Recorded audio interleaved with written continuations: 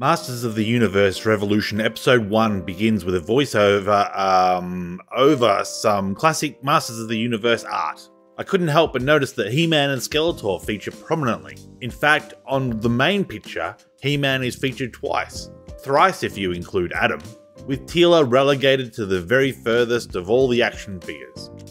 Even Evil Lynn gets her own shot, whereas Teela is basically a background character. Quite different to this show. The modern artwork drags Teela down to the front to battle Beastman, while Andra takes her place at the rear. My last He-Man video got more thumbs up than I have subscribers, so do me a favour, will ya? After Revelation, I totally thought this mysterious character was going to be Teela. Even the voice when they fall sounds feminine. Scareglow can apparently smell fear. Shouldn't Orko be full of it? Or is this the new and improved Orko?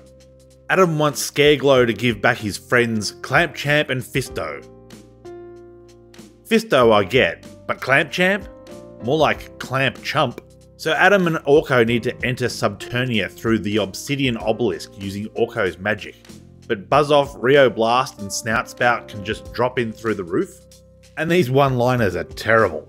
Buzz-Off saying, "Anyone else feeling buzzed?" Snout Spout saying, "I feel a sneeze coming on." and worst of all, Rio Blasts, Even cowboys get the fuse, as in, pew pew pew. is this the best they could come up with? Of course, Ram Man had to turn up to save Fisto. Like an oyster and a pearl, or a guy and a girl, they're a perfect match. If all of Scareglow's minions are leaving, why not let them? Anyway, here is possibly the worst one-liner in the whole series. Even worse than Cowboys getting the pews. King Randor shoots a demon and starts boasting about what a great shot it was. Then follows it up with, "Not bad for a guy with a crown, eh?" what does that even mean? A crown's notorious for hindering your ability to aim? His sheer hubris will be his undoing though, as he's immediately set upon by another beastie. But luckily, one of his troops is there to save the day. Ugh, another terrible pun. The man-at-arms always lends a hand, Your Highness. Get it? Arm? Hand? My eyes almost rolled out of my head as man-at-arms is Andra. So she immediately saves the king, and gets her ass kissed by Randor himself. She also gets to brag about how she made this ugly looking owl ship, the Cloud Crusher. Hope you love the Cloud Crusher. I made it myself. I made it myself. Sure, and Douglas MacArthur built the USS Missouri. Randor saving He-Man from Scareglow was a bit weird. All he did was blast the giant skeleton with a laser. Couldn't Rio Blast have done that? Or has he seen a therapist and got over his pews? And yes, we get it, show. Randor knows He-Man is Adam. Is this bully bothering you, son? Well done, Adam. That's my boy. Go get him, son. Scareglow looks like he's been into the Joker's Titan serum. I didn't know that Scareglow had the ability to mutate when he obtained the ghosts of Fisto's Fist and Clamp Champ's Clamp. You learn something new every day. Teela finally decides to get off her butt and join the battle, and casts Mage Light? All Scareglow's minions are vaporized. Could have used that ability earlier. So Scareglow's minions are destroyed by light, because the only thing the heroes had to do to avoid being disintegrated was cover their eyes. And does "I'm turning on the lights in this place" count as a bad pun or just a statement of fact? He-Man says it was an explosive entrance. But was it really? There was no explosion. Unless you count Orko exploding with glee at the sight of Teela. So again, He-Man and the rest of the crew were struggling, and Teela just waltzes in and basically farts and the battle is over. OP much? Teela and Andra seal the entrance to Subternia with a giant padlock dropped from Cloud Crusher, and a bit of magic. How about the entrance Adam used? Teela says that He-Man shattered the entrance to Subternia. When did that happen? He just passed through it with Orko's magic. King Randor suddenly feels a bit woozy and passes out. The last thing he sees is He-Man, Teela, and his beloved Andra.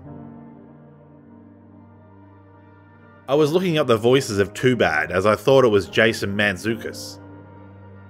Turns out it's not, but I did find out that Too Bad has two names. Tuvar and Badra. So there you go. Write a comment if this is the first time you ever heard they had separate names. This was apparently something introduced in the 2002 cartoon, so it doesn't count. Too bad he's just there so Skeletor can infect him with the motherboard virus. Skeletor's crapping on about how much he loves serving motherboard. So does motherboard report to Hordak for every new person that is turned to serve the Horde, or only if they're named characters? I'm getting some serious Galactic Empire vibes from the crew of Hordak's ship.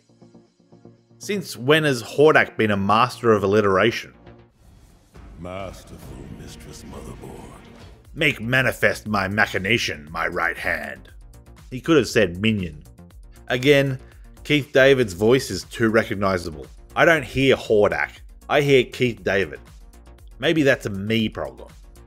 Mendor must be a female member of the Choctaw people, as only they possess the glowing double finger healing technique.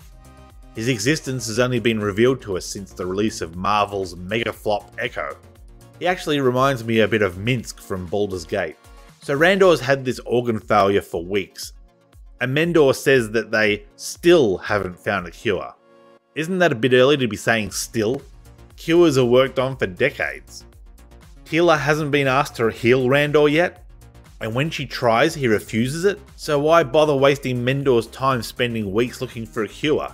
They just combined magic and technology to defeat the forces of hell itself, but a little bit of organ failure stops them dead in their tracks? This is the kind of terrible writing that lets you know that they just need him to die for their glorious plot to take effect. Randor asks to be alone with his family and they all head to the exit. Then Adam looks up and Teela is holding his hand. We just saw her leave! Or was this her showing off her magic? Yep, I can totally teleport. Yep, I could save your dad too. Teela is trying to recreate Preternia, or Eternia's version of heaven. Orko asks, why don't we ask the sorceress for help? Teela says that I am the sorceress now, and I can't go running to Mother whenever I need help. First, if your mother is still around, doesn't that make her the sorceress still? Second, if this is a massive issue that there's no heaven, wouldn't you ask for whatever help you could get? How come Randor doesn't mention Adora when he's on his deathbed? Especially as he's thanking Marlena for giving him their son. I'm not a huge fan of how this show just skips over the fact that Randor thought his son was a lazy layabout, and how he should be more like He-Man. Now it's, I've always been proud of you. I'd like to explore the change of their relationship. Wow, so the old sorceress Teela Na is now trapped in the basement of Castle Grayskull for all eternity with no powers, even though she can make images of staffs appear out of thin air. That seems like a power. Meanwhile, Teela for some reason gets to come and go whenever she feels like it. Just make up special rules for her. Was that ever explained? Like she was born from a father from another dimension so her soul is not trapped or something? Anything? They have to get 3 magical staves. Zor, Ka, and Havoc. They already have Zor and Skeletor has Havoc. Orko even admits that Dark Smoke is scarier than even Subternia. So he was scared. Why didn't Scareglow smell him? Come on, show. For some reason, Randor is telling Adam that he can't be Adam and He-Man. Why? Because the king can't go off adventuring? Is that all He-Man does, adventuring? I thought he was going off to benefit the people of Eternos, not just for fun. Because King Randor himself just went off to an adventure to Subternia. Make up your mind. So Randor on his deathbed lists off losing friends, family, and even a brother. A, that's still family. B, what about Adora? And yet I die a luckier man than most. Yeah, you were the king. Oh, not that? Simply because he was Marlena's husband, which I'm pretty sure he was only because he was the king. She wouldn't marry some random alien, only a Randor alien. Adam now has to give a speech at King Randor's funeral, to a bunch of furries. Adam's speech makes him come off as an ungrateful little so-and-so. I wanted a bike, so he made me one, and it was garbage, so I refused to ride it. Could have at least said he cherished it because he knew how much effort his dad put into it. Queen Marlena acting like it's a touching story. No, it's not. It's horrible. Adam says he'll never be half the man Randor was, to which Caldor yells, "Then don't accept it." My ears pricked up when I heard that voice, as I knew I'd heard it many times before. It took me a while, but eventually I realised it was old Billy Shatner. The credits popping up probably helped. Thus ends episode 1 of Masters of the Universe Revolution. I can't give this anything more than a 4 out of 10. My memory of He-Man was soured by the bad taste that Revelations left in my mouth. And this episode just served to bring back too many bad memories. The animation is still very good. Maybe a couple of scenes where the lack of animated elements became too noticeable. However, I really wish they could use the old school models, but I guess that's a licensing issue. They would have to pay the original artists for their designs. The voice acting is great, maybe with the exception of Chris Wood as He-Man. It seems like a bit of a strain for him to get that booming voice. Also, Keith David and Mark Hamill are, well, Keith David and Mark Hamill. It doesn't help that its continuation of the plot is dredging up old plot lines, rather than introducing new adventures. Caldor? We've already seen that play out. Hordak? Been there, done that. They really missed an opportunity to explore the changed relationships between Adam and all of his friends and family after the revelation of his true identity. Now we're left with a He-Man that has lost the entire point of what made him relatable. He had to hide his identity to protect his loved ones, at the cost of becoming isolated from them. Just as Superman did, only in reverse. Skeletor does not work as a snivelling minion. He needs to be in charge of his goon squad, and to be free to come up with his own harebrained schemes. The ridiculous one-liners really sapped any sense of tension out of these episodes, and made them seem like the glorified toy commercials that the 80s episodes were supposed to be. Plot holes and plot contrivances serve to drive this story in directions it has no business being in. Killing Rando in the first episode? Get out of my sight. So we're left with a world where Adam has to contemplate no longer being He-Man for some nonsensical reason, while Teela has to go off and collect more powers. Nothing has changed from Revelation, and there's no reason to hold any hope for the rest of the season. Thanks for watching.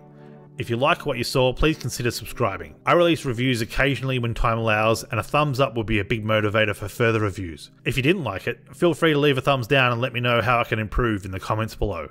Anyway, I'm Mixie, thanks for your time, and have a good one.